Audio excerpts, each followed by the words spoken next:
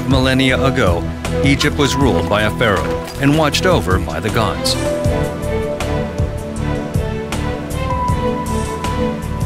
Math had its origins in this land, where a great river flooded an arid desert.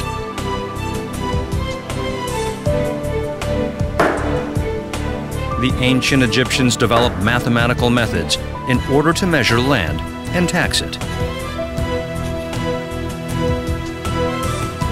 Their civilization was built with geometry as its foundation.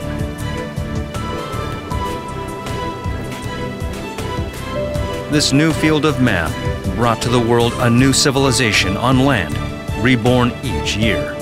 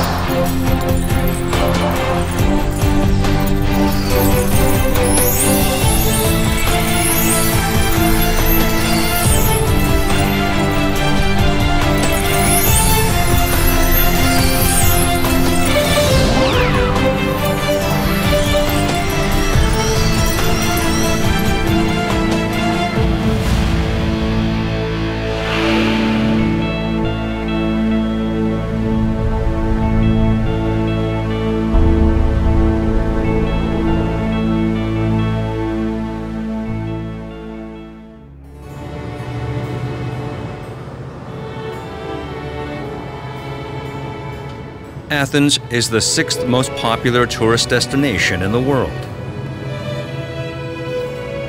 What visitors are looking for in this city is not the present. Like me, they are seeking an ancient state that flourished 2.5 millennia ago.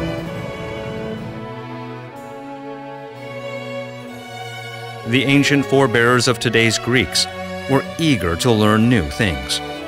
And in their quest, they were in no way reluctant to take in other cultures.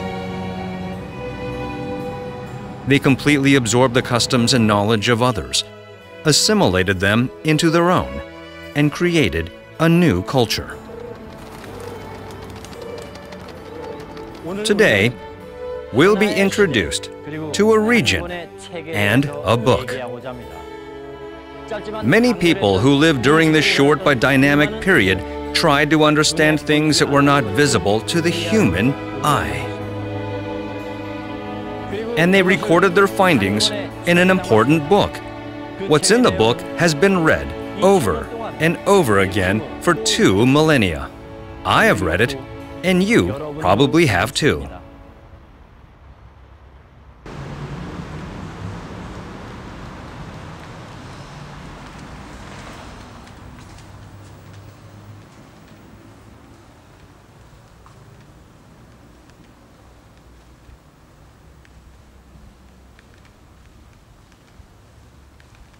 Just now, I have entered the very soul of Western civilization.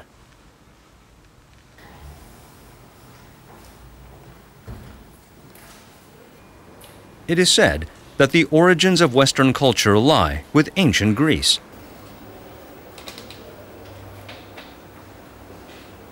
The ancient Greece that I'm searching for is not its unique structures, but its spirit. And that spirit can be found in this library.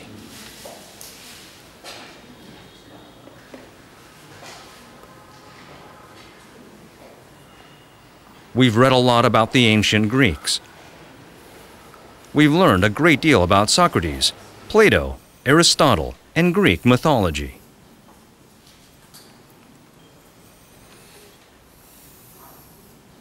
But the most read book is not among them. It is this book.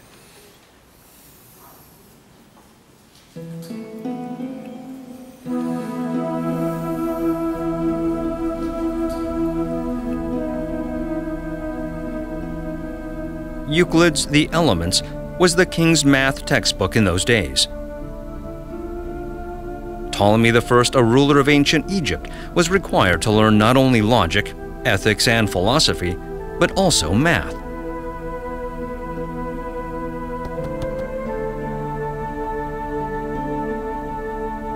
Math was an especially important subject for the king.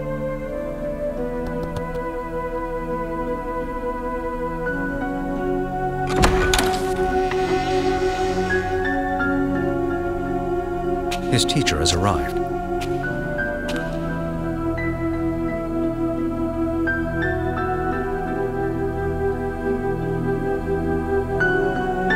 He is the author of Elements, a Greek named Euclid.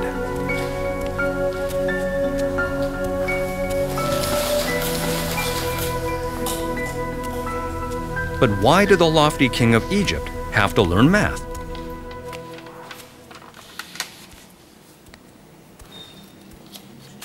At first glance, Elements is full of unfamiliar diagrams. It's interesting to know that the king was tasked with learning all of this.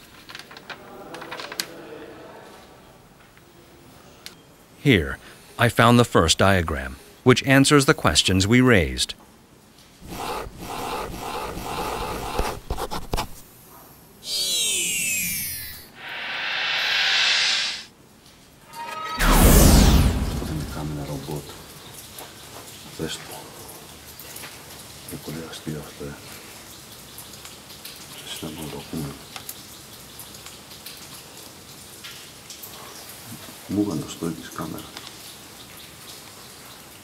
This man lived in the same period as Buddha, Confucius, and Lao Tzu.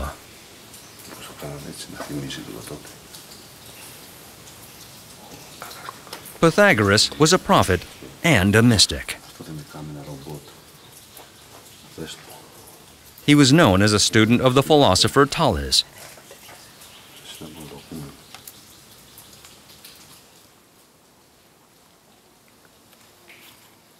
He traveled around Egypt and Babylon for more than 20 years before returning to his hometown of Samos in Greece.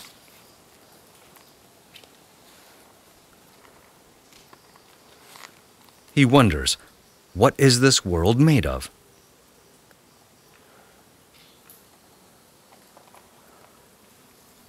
Scholars of ancient Greece were eager to find theories that would explain the hidden meaning of objects. Pythagoras himself took a long journey to find the answers to those questions.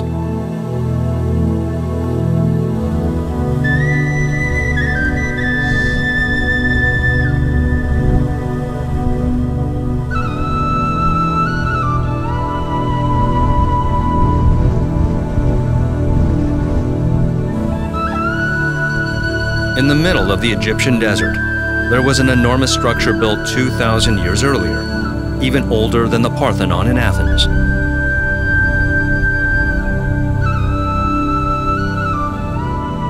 What Pythagoras witnessed then wasn't what we see today. The pyramids were splendid structures that reflected sunlight on one side. But this wandering Greek saw something the Egyptians were not interested in.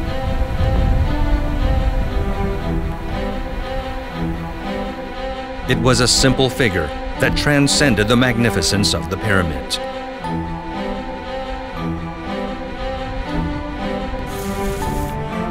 The vast right triangle of the pyramid is the same as this small right triangle.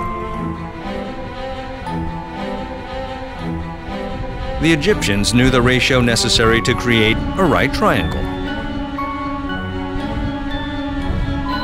3 to 4 to 5. How can these numbers make up a right triangle?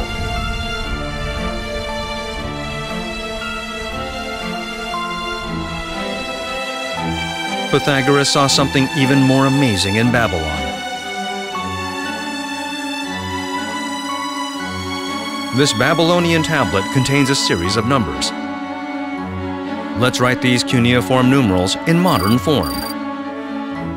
119, 169, 3,367, 4,825. These were numbers besides 3, 4, and 5 that constituted right triangles.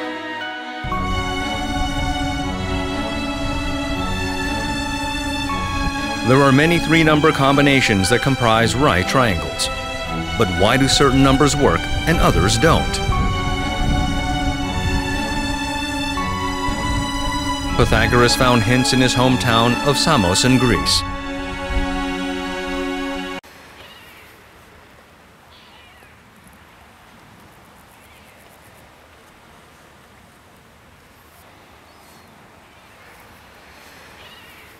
Samos is a small island located in southeastern Greece. The name Pythagoras is still such a source of pride that the port itself was named after him.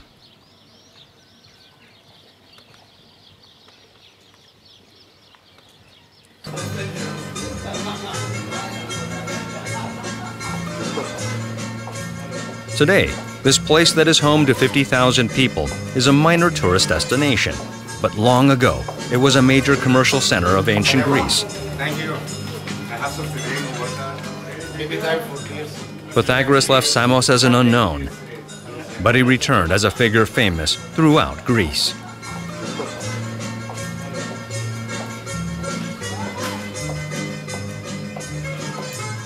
This is because of the right triangle we have all learned about.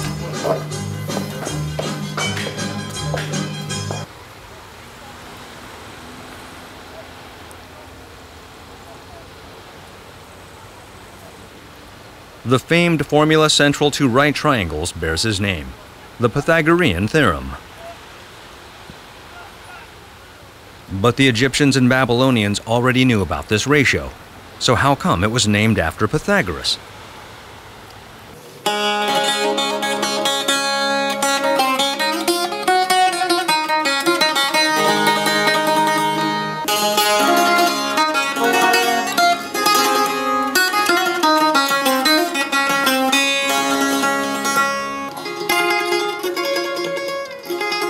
Such beautiful music. And within this instrument, there lies a hint.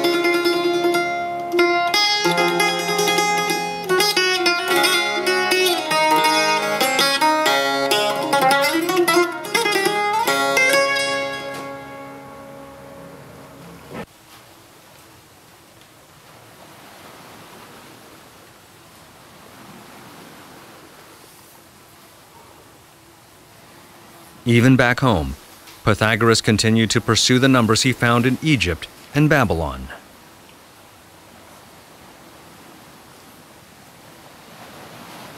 This man of ancient Greece loved to think. He would never give up.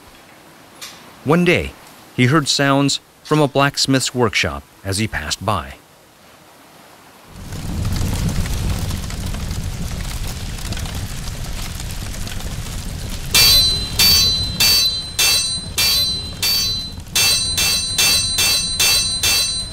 It was a sound he'd always loathed.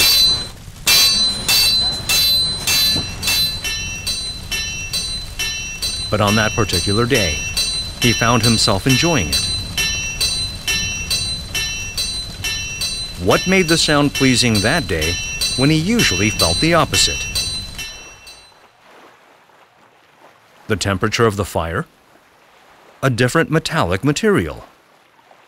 What on earth created the difference? The secret lay with the length. It was the numbers of beta and gamma, 2 and 3. The length of the number 2 and the 3 that Pythagoras found were the notes do and so. They make the perfect music interval 5 notes apart.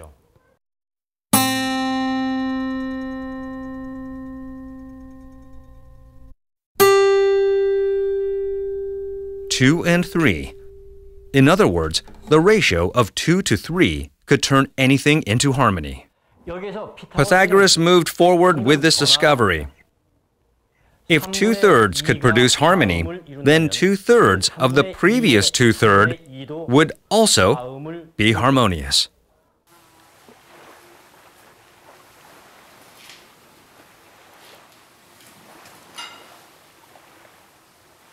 A line and 2/3 of that line would make harmony.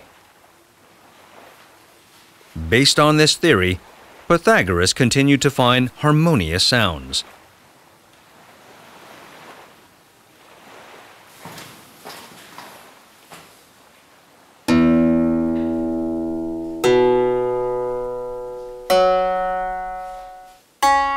These are the sounds created by progressively following each string by 2/3 of its predecessor.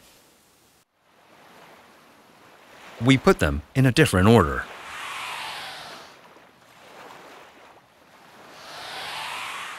We make them longer using the same ratio of length. Shall we listen again?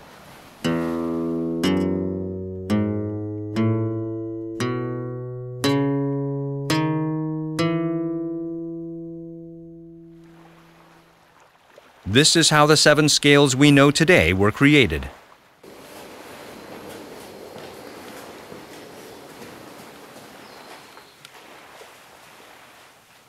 Pythagoras finally came to know the secret of what creates harmony.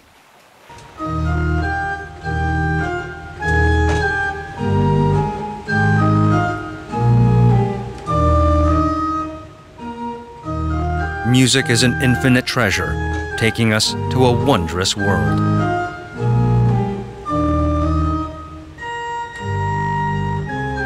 Before the age of Pythagoras, music was thought to be a thing of beauty that created itself.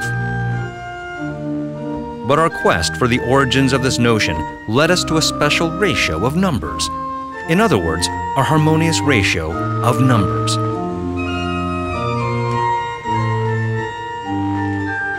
Does this harmonious ratio of integers found in musical notes only exist in music itself? Pythagoras found the answer to this age-old question.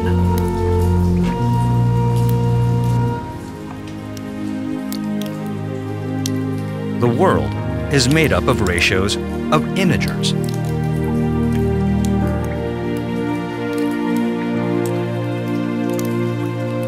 Pythagoras made great waves in a Greek society that was determined to find the principles, like water and earth, that ruled the world.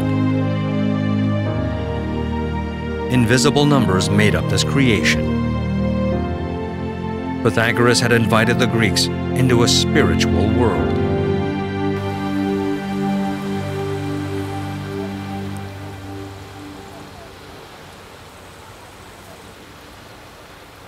He found the relationship between the numbers he saw in Egypt and Babylon.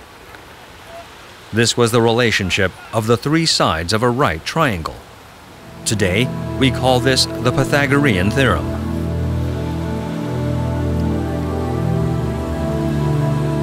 Whether they're large or small, whether on land or on sea, all right triangles in the universe follow the Pythagorean theorem.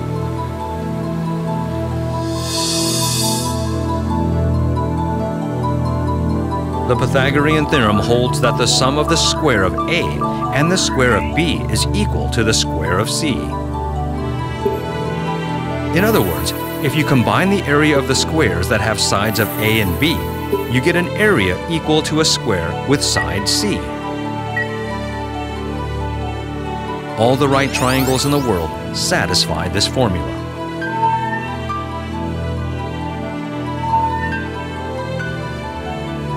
The numbers Pythagoras saw in Egypt and Babylon were these numbers.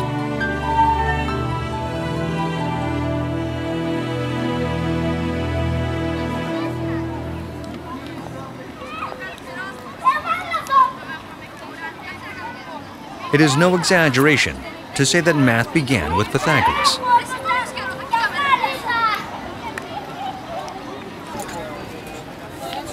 The reason we remember Pythagoras is that he created laws through proofs.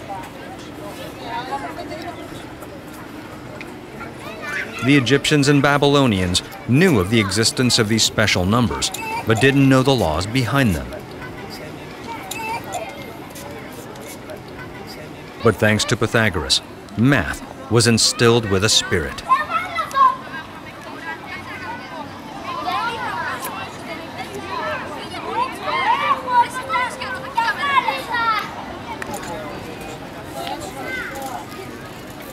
And the right triangle belongs to him forever.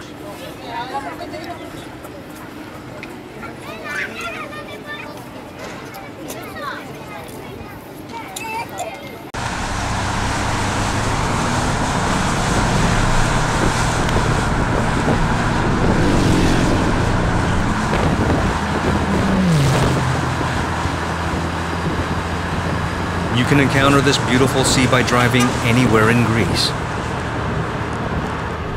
Although an archipelago of some 1,400 islands make up much of this country, Pythagoras' philosophy spread throughout Greece. Let's travel ourselves back to 1 century after his time.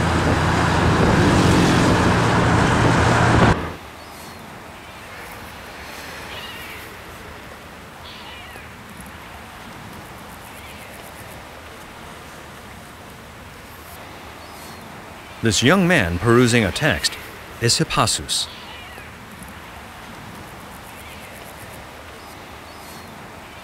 He was a follower of the Pythagorean philosophy. He vigorously pursued Pythagoras' faith and became a follower, but he raised some troubling questions. One of his concerns lay with the right triangle, Pythagoras' proudest achievement.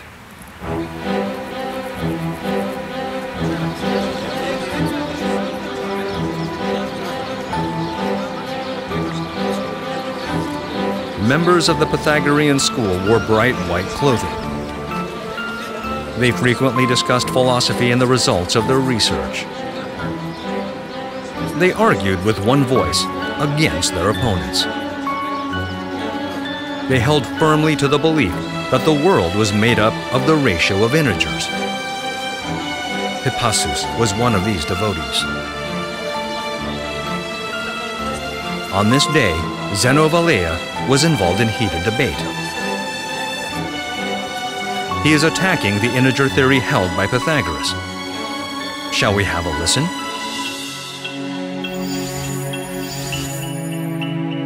Achilles and a turtle are in a running race. If the turtle starts a few meters ahead, Achilles will never overtake it. Why is that? Achilles reaches the point where the turtle is. The turtle runs forward while he catches up. Achilles closes the gap again. But in the meantime, the turtle has moved forward. At this rate, Achilles would never overtake the turtle, no matter what.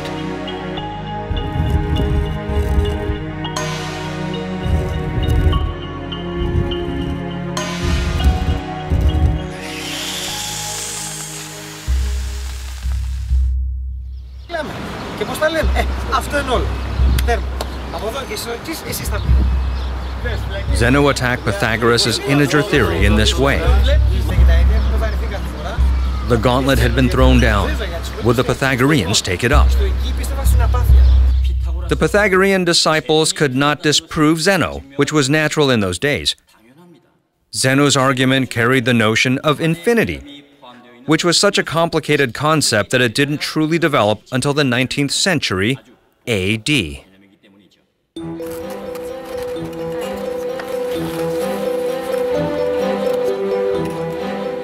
The Pythagorean school was liberal enough to open its membership to females, but it wanted to maintain confidentiality. Thus, its members took an oath not to disclose their knowledge to the outside world. When they did publish their results, it was not as individuals, but under the name of the school.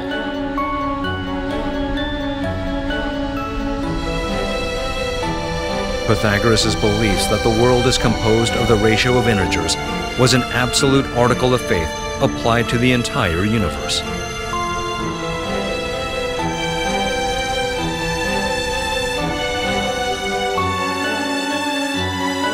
It's not unreasonable to say that the nature of this group was religious, even cult-like.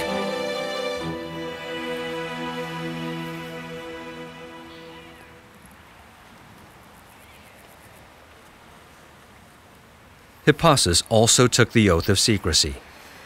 He could not betray their confidence.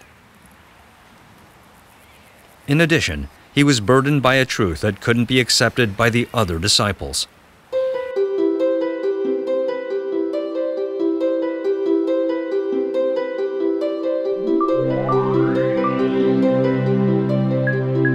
The Pythagorean theorem holds that the sum of the square of A and the square of B is equal to the square of C.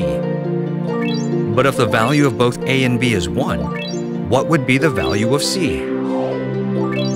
In other words, what would be the number if its square is 2? We must find out that number. The answer is located somewhere between 1 and 2. 1.4, 1, 4,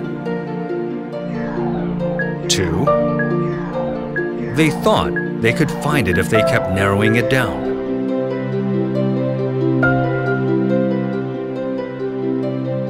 But Hippasus realized that the number did not exist, and that would mean the collapse of Pythagoras' world made up of integers.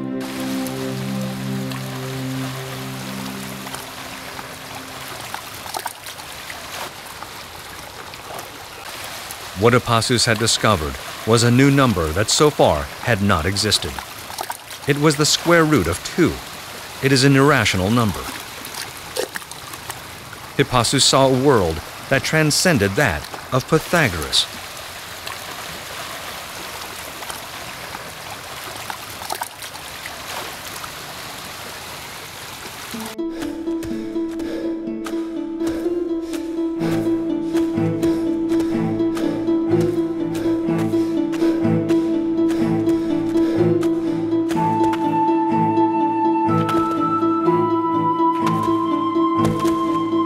And now his fellow disciples were after him.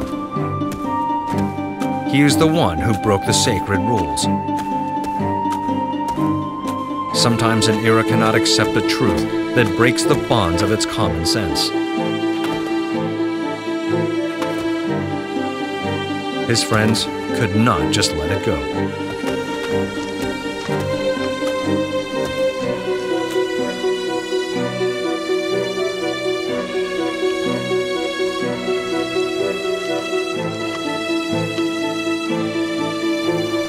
The truth brought him to the edge of a cliff.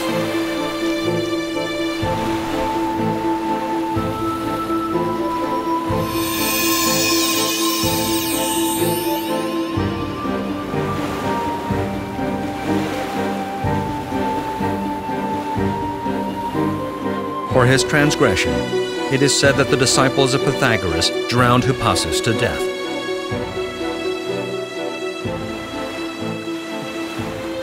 But his discovery has long outlived poor Hippasus.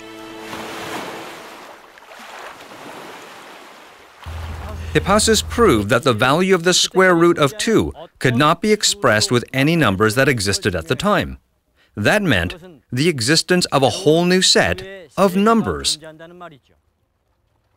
How did Hippasus know that a world of invisible numbers existed?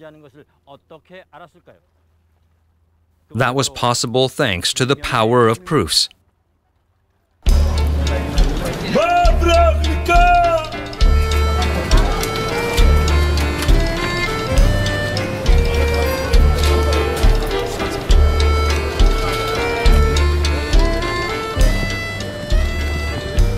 What is this world made of? The Greeks fiercely debated this subject. Some said water, others said fire. Arguments led to more arguments. The Greeks who argued verbally made up their own narrative style. This led to what is called proofs. The proof came from math, which in those days was geometry. All of geometry originates from points. Without a definition of a point, geometry could not move forward.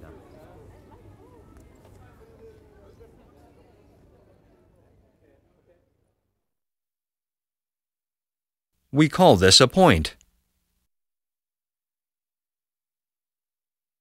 But if it is enlarged even a little, its meaning becomes vague.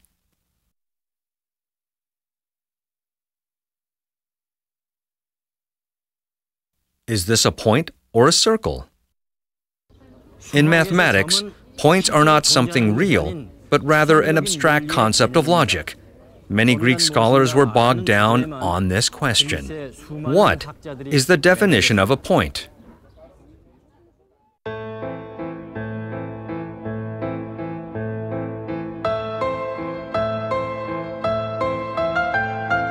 Here the great Greek philosophers gather together.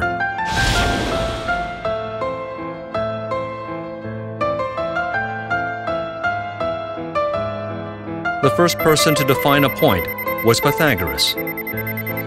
He declared that it was a monad, with no space but with a location.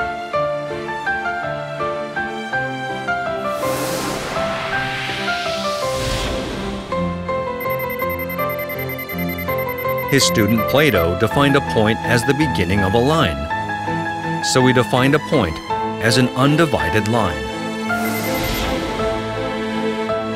Aristotle argued against his teacher Plato. If a point is an unbreakable line, there must be an end. So what is that end?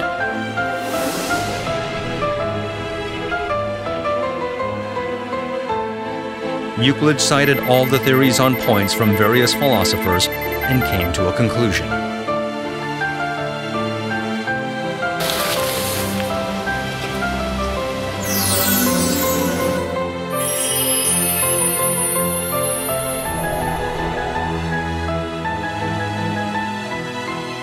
A point is unbreakable. This is the first line in his book, Elements.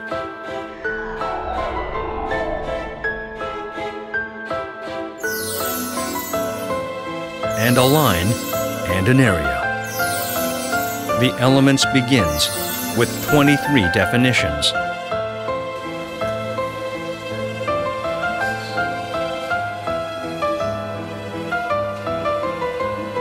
Ptolemy's Elements class gets intense.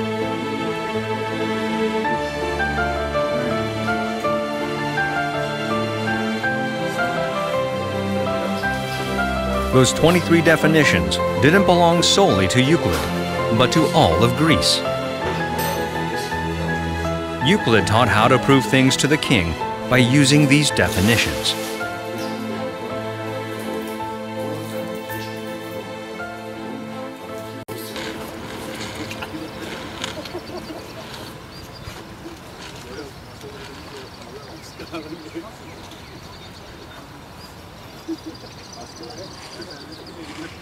This is a legacy to those who interpreted the world with the help of the definitions found in Elements.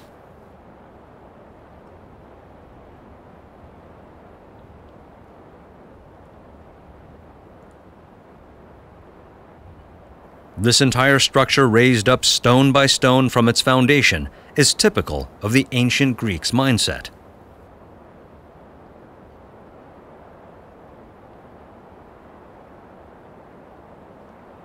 Thinking, too, requires a cornerstone of philosophy. Postulates play the role of something that cannot be proven, but is correct. In Euclid's Elements, 5 postulates are introduced.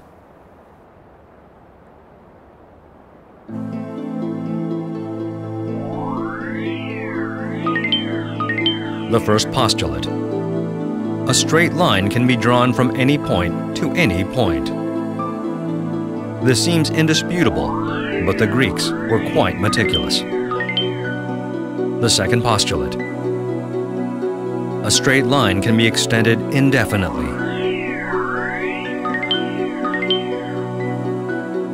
Thirdly, a circle may be described with any given point as its center and any distance as its radius.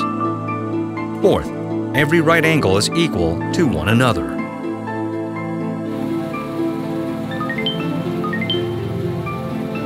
And finally, parallel lines can never meet each other.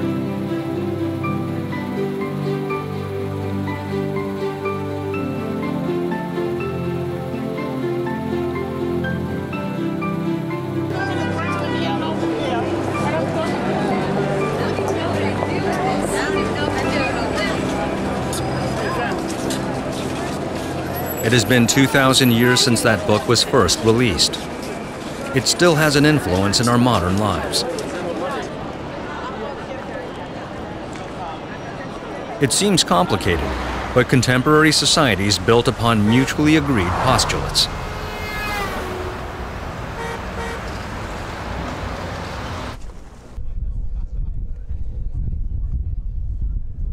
This is the Statue of Liberty in New York Harbor, a symbol of the American independence and freedom.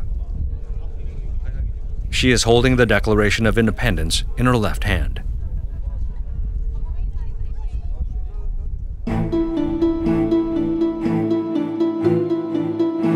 The Declaration of Independence itself follows the structure of Euclid's Elements. It begins with a postulate that all men are created equal. It concludes with a demand for independence from British rule. Many books such as Isaac Newton's Principia or Ethics by Baruch de Spinoza follow the writing style of Elements.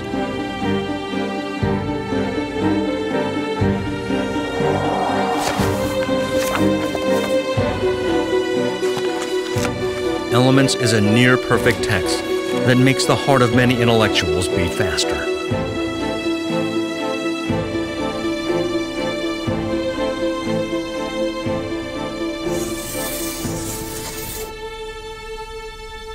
Make a regular triangle with a line.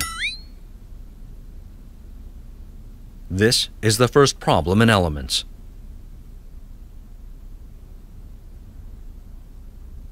Can we simply draw it randomly?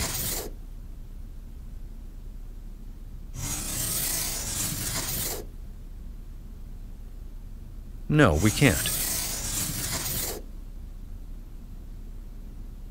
We have to begin from an agreed-upon starting point. The teacher says that we must use these definitions and postulates.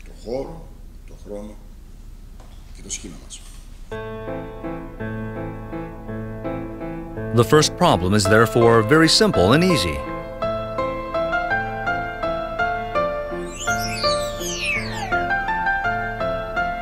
Keep the 5 postulates in mind. Use the third postulate.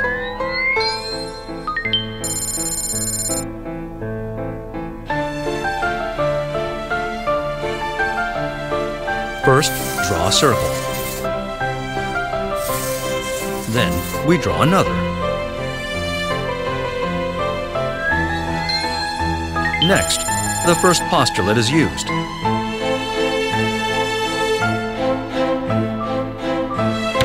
Then connect this point with that.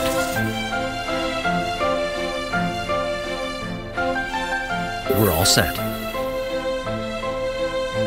3 lines form the radius of one circle. Their length is the same, so it's an equilateral triangle.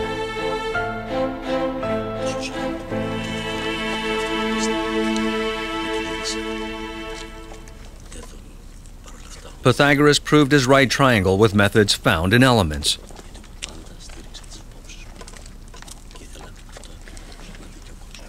Many modern mathematicians use them as well. Elements began with Pythagoras and was completed by Euclid.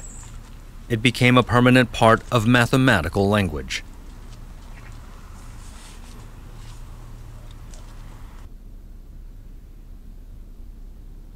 After the class, the king asks a question.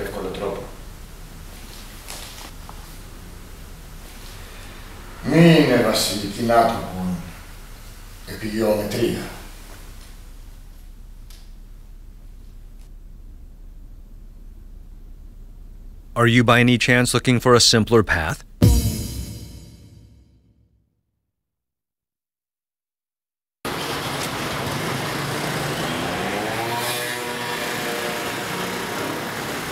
I feel the spirit of these great scholars who forged the spirit of ancient Greece.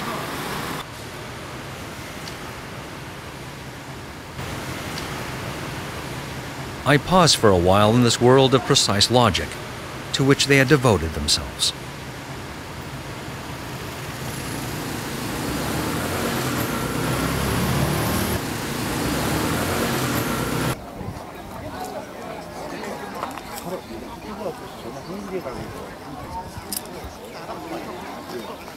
Proofs in ancient Greece was a process of taking each logical step one by one.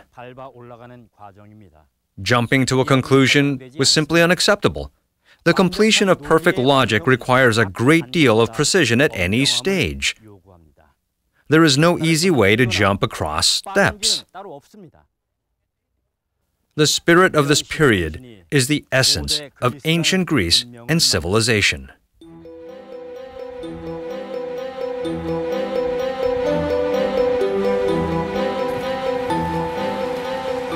It sounds difficult, but it's a very important lesson.